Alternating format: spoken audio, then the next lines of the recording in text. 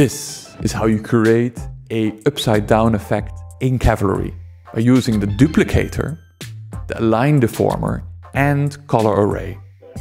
My name is Iskander and you're watching Mojif, the place where we talk about motion and design.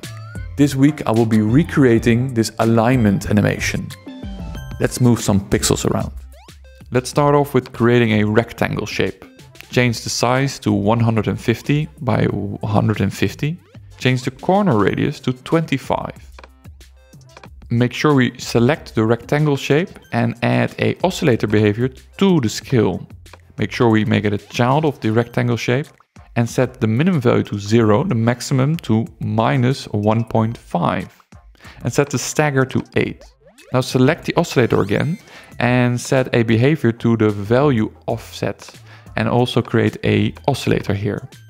Make that a child of the other oscillator and set that value to -1 and maximum to 1. Select the rectangle shape and press Command G to group it. Then Alt click on the duplicator and set the distribution to linear. Set the count to 15 and the size to 150. Then we go back into the rectangle shape and add a deformer, a align deformer. Set the Y to 1.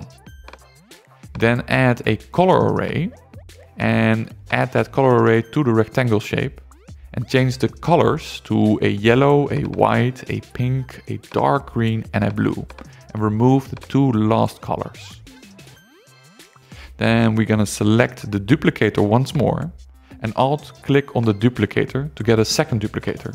Set the alignment to linear and set the size to 1300 and the distribution to vertical. And then we put a stagger onto the time shape offset and set the value to 0 and 100. And that's it.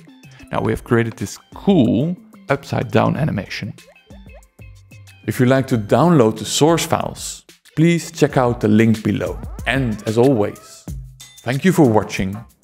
Till next week.